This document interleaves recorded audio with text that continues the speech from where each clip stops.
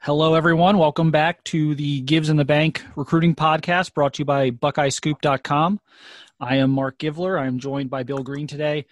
As always, we are going to kind of go over some Ohio stuff today, but if you're tuning in now, this is the Wednesday, July 29th episode, so we are hopefully close to high school football. I know some states are canceling right now and postponing, but as of the recording today, Ohio is still pushing forward, hoping to start fall camps here in the coming days, as are some other neighboring states like Indiana. I just got a text about the Indiana high school football situation, and it looks like they're pressing forward as well. So we're going to be we're hopeful here. We're going to have some football to talk about on our podcast here in the coming weeks. But in the meantime, I thought this would be a good opportunity. Bill put out a story on the website on Wednesday morning. It detailed a list of Ohio rising seniors who could see their stocks go up here this fall if we get a season and have some new film. And we're going to kind of take an Ohio State look at that list in terms of some guys with an outside chance at maybe earning an offer from Ohio State. Some of these guys are going to be longer shots than others, but we're just going to kind of analyze that and see who might have the door maybe cracked open for certain guys and kind of analyze that. I'm going to let Bill start. We're going to kind of go back and forth here, probably go one player at a time. We've each got a few guys we want to talk about. Bill, who do you want to talk about first? Yeah, first off, I want to mention is Mitchell Evans, the tight end out of Wadsworth, because I just saw him a couple weeks ago and was really impressed. He is 6'7", legit. I mean, he's all 6'6", 6'7". No doubt about that. It's not a stretch. He says he weighs 240 right now. He looks to be 250, 260 to me, and no fat on him at all. And to watch him go through tight end drills, you know, he really has that more Jake Ballard than Nick Vanette. Kind of used Nick Vanette in my article just to, you know, show that he's more of, you know, tall, long, wide dude, you know. So, but what I like about Mitchell is I really can see him playing offensive tackle with that wingspan. And he's going to play quarterback this year for his school. And there are very few offensive tackles that played quarterback. So that's how athletic he is. And when I look at him down the road as a 6'7", 290-pound kid with that wingspan and those feet, I mean, you'd have to put some time into him. And you know, if you see him as an offensive tackle, then you're going to have to groom him. It's not going to be a guy that you're going to expect to play early and then be disappointed when he doesn't. But I think Mitchell's really favoring Notre Dame right now, and I think it's a great choice for him. Notre Dame will play those big, huge tight ends that are blockers first, pass catchers second, and they throw it to him too. So he fits there, and then if he does outgrow the position and ends up being an O tackle for them, they're great at developing those offensive tackles for the NFL too. So I think Mitchell Evans and Notre Dame, I think, man, it's a really good fit for both parties. Ohio State has been recruiting him as a tight end. I think they would like to add a second tight end. I don't think it's the end of the world if they don't. I don't think Mitchell would be high on that second tight end list. And for him to get in the Ohio State class, I mean, they would almost have to see him as a hybrid tight end O-lineman. We got one spot left. Let's shoot it on this 6'7" athlete that could play, you know, tight end or O-line for us. But I like Mitchell a lot, and I think he's got a chance to be really good at the next level. Yeah, I like the idea of Evans if it gets later on and it's one of those situations where they've got still one tight end and, you know, maybe three offensive linemen. And it's like, well, is there room for a second tight end and a fourth offensive lineman? Probably not. So split the difference and take Mitchell Evans. I think that would make sense at that point. And then you've at least filled one of those two potential needs. I'll stick with tight end here, though.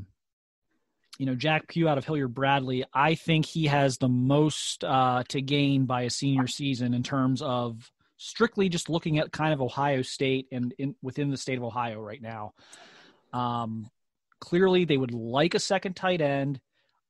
they don't seem to love any of the options right now, any of the realistic options at least. And this is a kid who lost, we've talked about this before. He didn't play football for a couple of years. He focused on basketball. He came back to the football field last year and got injured, injured his wrist. So he was playing in a cast. So he stopped playing tight end about midway through the season because he couldn't catch a football, and they put him at defensive end where, he was able to kind of play through it. And so there's so little information on him at this point, but he's such a great athlete. I mean, he's legitimately 6'5", 6'6". He's 235 pounds. He can run. Again, really good basketball player. So he's got a lot of that coordination you're looking for. And I think he's a guy that if he could put up a few good games at the beginning of the season, I don't think it's got to be a lot. I think he's just got to flash a little bit.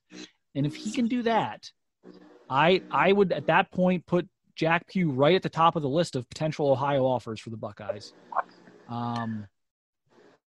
So that's kind of where I'm at with that. You covered Mitchell Evans, so that I think that probably takes care of the tight end situation, at least as far as Ohio guys are concerned.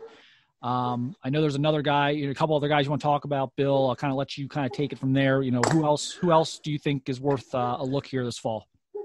Yeah, a guy that I really like, but I don't think is really going to excite Ohio State fans would be Akron-Hoban defensive end Darrell Peterson. And he is a heck of a player. But for Darrell to get in the Ohio State class, he's committed to Wisconsin now, loves Wisconsin. Would he listen to Ohio State? I think he would. For him to get in the class, that would involve JT Tuimoloau going somewhere else. Maybe Tamisi Adelea decommitting. I mean, these are not, to get Darrell Peterson in this class is probably not going to be good news for Ohio State. And right now, he would be absolutely a plan B kid, only because they're in on so many superstars this year. If Darrell was a 2019 guy, I would have taken him over any D lineman they got last year. Henry, Cowan, and Hamilton. I would have taken Darrell over all three of those guys. So I think he's Ohio State quality, but, you're bumping up against Sawyer, Malone, and that group, Mike Hall, and the other guys are chasing. Well, that puts him at plan B this year. So for Darrell to get into class, it would involve a lot of bad things happening for Ohio State. But I love the kid as a leader, as a winner. This is not a measurable guy. This is just a productive guy that makes plays all over the field. You can't run at him. He stops you. You better double him in a passing situation because he's going to sack your quarterback. He's a captain. He's a leader, a winner. I mean, this is the Jim Tressel recruit from 10 years ago. This is a guy Tressel would never be able to pass up. So lots to like with Darrell from my end, but for the Ohio State fan, when you see the offer go out to Darrell Peterson, it probably means bad things happen. Yeah, I'm actually really high on Darrell too. And I guess at some point you and I need to kind of put our heads together and come up with a 2021 Ohio rankings list. But, when I was with Rivals, whenever I was asked about Darrell, I was always referred to him as a fringe top 10 guy in the state. So no doubt. He's a guy I like quite a bit. It's interesting. I think if we had went through spring football and maybe had seen some more attrition, maybe we'd have a better idea of if Ohio State could squeeze a guy like that in, because I don't think it's insane to look at their defensive line class and say, okay, even if they get JT and Tywone Malone, why couldn't Peterson squeak in as like an edge guy as part of like a 6-man D-line class because of what they've been losing on the D-line here this last couple of years. Especially if they lose a couple guys early to the NFL draft after this upcoming season. I mean, what if Tyreek Smith has a great year or something like that? But I agree with you though, in that in the way it looks right now, it does look like they'd have to lose somebody, either a committed guy or lose out on JT, I guess, because Darrell and Tywone Malone wouldn't really impact each other. So that's probably true. That's probably how that would have to work out. But I'd be intrigued even if everything went well. If they get JT, if they get Tywone Malone, if they keep Tamise in the class, I would still be interested to at least explore the idea of Darrell Peterson as an edge guy. But again, that may not line up with what Ohio State's thought process is. So that's kind of me going rogue there a little bit. But yeah, I mean he's interesting to me. I'll stay on defense here. I think Aiden Hubbard out of St. Ignatius could be worth watching. Yep. And here's why. I still think if they fell in love with another linebacker in 2021, that they would find a spot for one. I don't think there's anything that makes a lot of sense right now. Obviously, if they could flip Rajon Davis, they would do that. Obviously, if they could flip Barrett Carter, they would do that. Carter to me is a pipe dream, and Davis to me is, not a pipe dream, but also not likely at this point. So that would open the door for Hubbard. And I think the other thing is they have a logjam at linebacker right now. And I have to wonder, I mean, maybe it should be fine for this upcoming season, but I do have to wonder, doesn't someone have to transfer at some point at that position? Like am I crazy? Doesn't someone in that, top 7 or 8 have to grad transfer after the season or whatever it might be? Doesn't someone have to leave? That clock is ticking for that Mitchell right. Pope, Dallas Gant group. That clock is ticking, right. And it's ticking quickly. I wouldn't be surprised to see one of them redshirt this year. You've got the COVID factor. You've got a messed up season. I could see one of those guys redshirting just to clear some guys out of the way and try to develop a little further. I don't know. I mean, I agree with you. There's a logjam there. And then to get back to Aiden, I mean, Aiden is Pete Warner, in my opinion. That's who he is as a player. He's 6'4", he's 220, he's played safety so he can play in space. He's smart, he's tough, he's aggressive. He's got a lot of Kyle Berger in him, and we used to love Kyle back in the day, coming from a great program. I mean, Aiden Hubbard, to me, is a borderline 4-star. And, and I'm not here to criticize anybody's rankings. We haven't seen Aiden since last fall, so I could be dead wrong. But to me, Aiden Hubbard is everything you want in the modern linebacker, where we don't see the Chris Spielman guy making 20 tackles anymore in between the guards. Those days are gone. Aiden is versatile enough, that – and he's very similar to Dallas Gant, too, in skill, but I guess Pete Warner would be my best comparison. So I love the kid. I mean, I definitely see him, as Northwestern's perfect for him in a lot of ways, but he would listen to Ohio State. Yeah, I just, and again, I'm looking at this from the Ohio State angle of, obviously they're not going to look for another running back. They're not going to be looking for but linebacker is one where I think if a kid put some stuff together on film here this senior season that they just really couldn't ignore, I think they would move on a linebacker, whether that's an Ohio kid or whether that's a kid from California or whatever. It could be anywhere. But I'm just saying, I think in general that there's a part of them that would like to add a linebacker to this class if they can fall in love with one. So there's an opportunity there, I think. And then you take that, and then in addition to that, there is a bit of a logjam among the upperclassmen now, and you do wonder, like, if someone would transfer or whatever it might be, if that may, up the urgency level to get another linebacker in this class. So I think there is an opportunity there. But, okay, we'll move on. I know you got another guy you want to talk about here. Go ahead.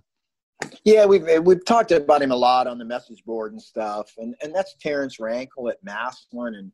And, right now he's the guy that's probably pretty criminally underrated in the composite. And no knock on anyone. Nobody's seen these guys, I know Terrence, and I've seen the growth physically. He's gone from a 6'4", 210-pound kid to a 6'6", 285-pound kid real quickly, but it hasn't affected his quickness. He was a tight end not too long ago, and a pretty good one. So when you get that athleticism with a kid that's long, I mean, he's the guy that I would look at. Now, would I consider him a project? Yes. He would fit with 4 of those guys they took last year, he's right there with those guys with probably more upside.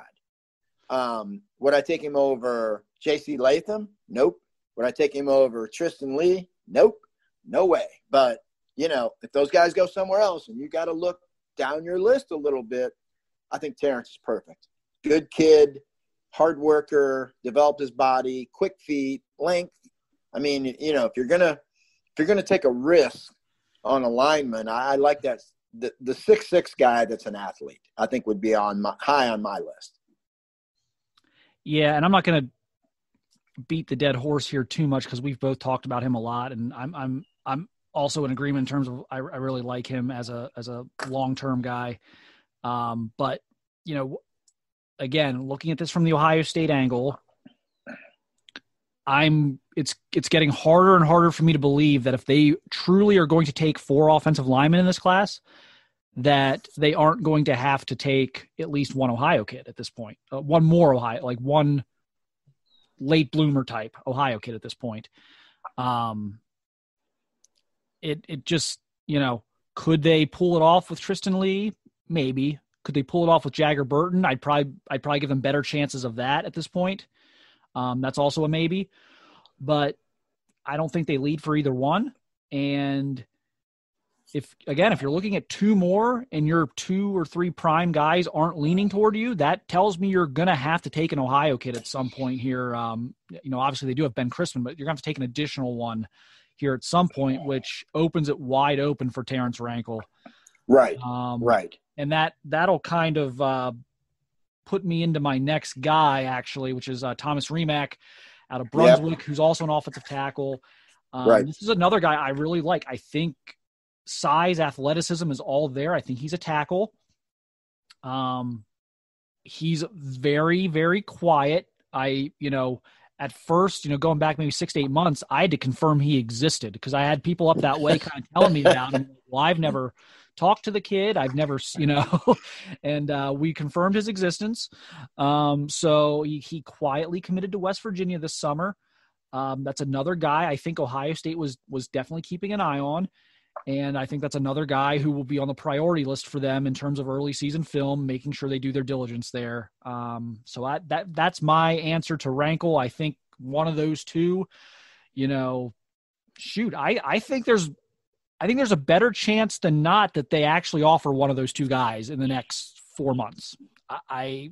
If you put a gun to my head and said an offer to at least one of those 2 guys in the next 4 months, yes or no, I think I would say yes. What about you? I mean, how do you feel about that? Do you think it's, do you think it's the other direction where it's probably not, or kind of where do you think that would sit? No, I've kind of got Rankle in my projected classes right now because I would be less optimistic than either you or Alex would be on the Jagger Burton, Tristan Lee, J.C. Latham possibilities that I have all of them. Well, Jagger Burton, I think they have a shot, but he's a guard. The Latham and Tristan Lee, I think it's a huge uphill battle. So I actually have Terrence Rankle in my projected classes right now. I think the odds are very good that he gets in. And even if you do get one of those guys, you still need another one. So, right. The relationship at Massillon is so good. They really have a great relationship with Nate Moore there. Terrence works out with Thayer Mumford, and Thayer is pushing for that offer right now. Jaden Ballard's in the class. I mean, there's a lot to like there with that Massillon to Ohio State connection right now. So, yeah, I've got Terrence Rankle as highly probable to be in the class. Yeah.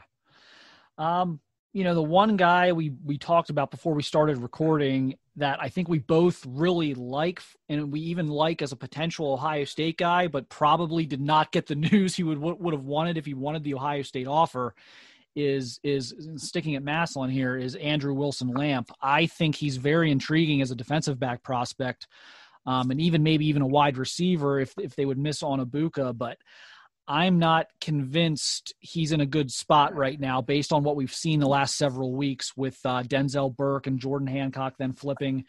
I think the door is probably pretty much shut at defensive back unless they lose a guy, unless someone decommits. I think that's probably not been a very good couple months for Andrew Wilson-Lamp's offer chances. And at receiver, if you look at him as a receiver, I'm not convinced if they miss on Ibuka that they're even going to really worry too much about replacing that. I mean, they could just roll with what they have, given all the young receivers they have. So I don't know if you disagree with that or kind of where you stand on that, but I don't think the last 2 months have been good news for Andrew Wilson-Lamp on the Ohio State offer front. No, I don't either. And I think Ohio State does. They do see him as a corner, not as a wideout. Jordan Hancock coming in probably wipes him right off the map. And, Burke probably got the spot that maybe they were considering Andrew for. And then if they would have lost Devontae and not gotten Jordan, then, you're scrambling to pick up a dude. The one thing I would say for Andrew is, he is committed to West Virginia. I'm not sure how solid that commitment is. Penn State's banging hard right now. Andrew really got hurt by not having, number one, the spring evaluation phase, because Massillon holds a pro day. And I've been to that, and last year stood there and talked. There's 50 college coaches that show up at their pro day, including Ohio State. Talked to Brian Hartline there last year, talked to Ryan Day there 2 years ago. So it's a big deal, the Massillon Pro Day. And Andrew could have really shined there and then gotten Ohio State's attention.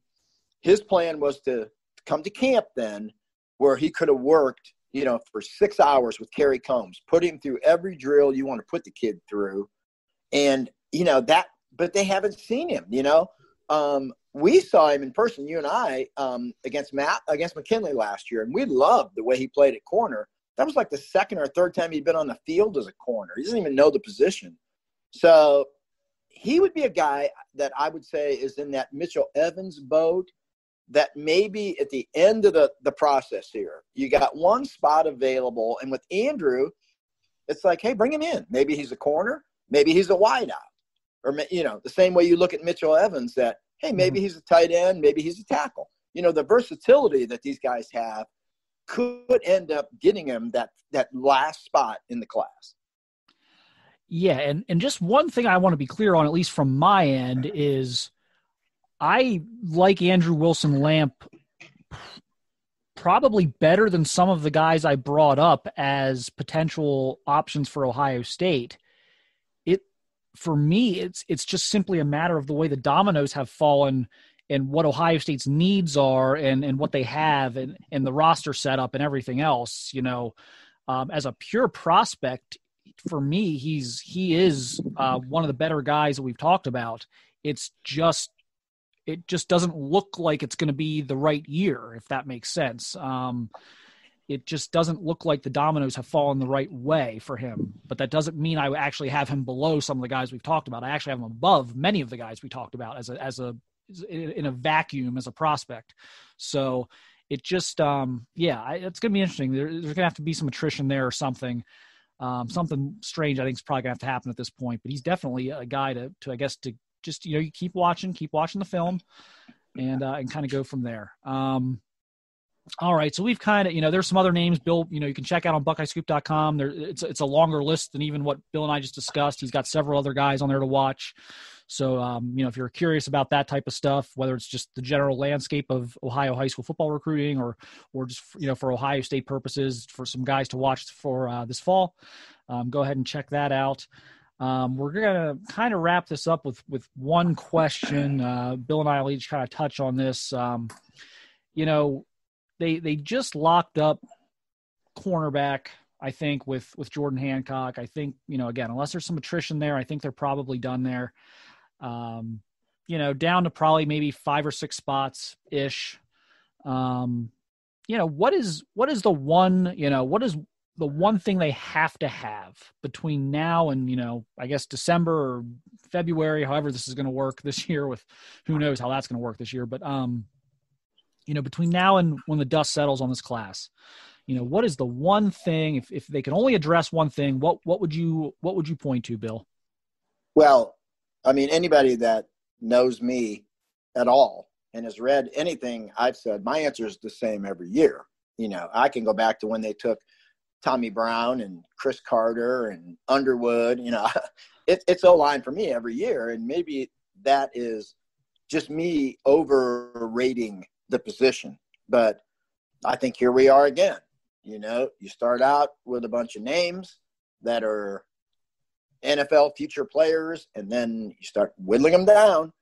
And, I think we're at that position now again. I mean, I think they need one more dude in this class, at least. When it looked like they were going to get 4, you got 2 that I really, really like a lot. But you need at least one out of Latham, Lee, and Jagger Burton to have your 3 solid guys, and then go ahead and get Rankle or Remack or Rodriguez or Mitchell Evans. But, to be sitting with 2 offensive linemen right now, it's not where they thought they would be right now. And like I say, if they keep the 2 guys they have and then have to go 2 projects, it's not good enough. So I'm always going to harp on O-line. I harped on it when it was Ballman, and I harped on it when it was Warner, and I harp on it with Stud. But I've never seen a championship team that has a subpar or average O-line. I just don't think it's possible. And I've seen teams win with subpar quarterbacks. We've seen that. We've seen it at Ohio State, by the way. So the position group is that special to me. So you're going to get the same answer from me until the day you guys either fire me or I retire. It's always going to be O-line for me. Yeah, I mean, I basically agree with that, but just for the purposes of some discussion here, the one thing I look at right now is, okay, what are the two things? Really the most important thing right now, and really at all levels of the sport, including the NFL, is to win a championship, you have to have an explosive offense. You just have to. And so with that said, the second most important thing to an explosive offense is disrupting an explosive offense. And how is the best way to disrupt an explosive offense? Well, that's to get a pass rush. So no doubt. I will go with, landing JT Tuimoloau. And that will be my guy as far as what they need to do there, because I think they've got a phenomenal interior pass rusher in Michael Hall. I think they've got arguably the best player in the country in Jack Sawyer, but certainly one of the top few players in the country. And I think that's as we've jokingly called him the third Bosa brother. If you could put JT on the opposite end of that, and this is no disrespect to some of the other guys they've recruited, and this is no disrespect to a guy like Tanisi, who I think is a good player in his own right as kind of a hybrid interior, possibly interior pass rusher, possibly strong side end. But if you put JT and Jack on opposite ends, that's a real problem. I mean, that's having Nick Bosa and Chase Young all over again, in my opinion. That's having 2 just monsters, and that's the best way to combat, the Oklahomas and the Clemsons and of the world, and the explosiveness those teams have on offense. And when you get in those championship games, and the games aren't going to be 14-10 anymore, they're going, it's going to be who can get that stop, who can create that turnover.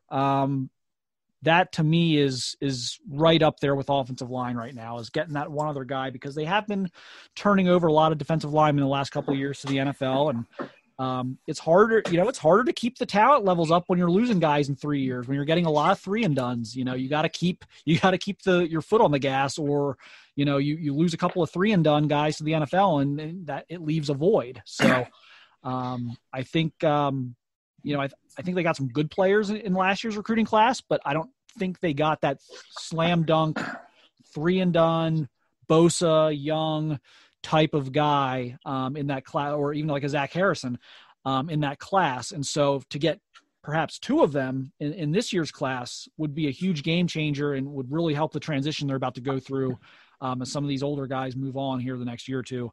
So that's kind of that's up there for me right there. But yeah, games are won and lost in the trenches. There's no question. All right. I think we've about hit the range we wanted to go here. Again, I'm super hopeful that next week's podcast will have some type of insight on Ohio high school football this fall.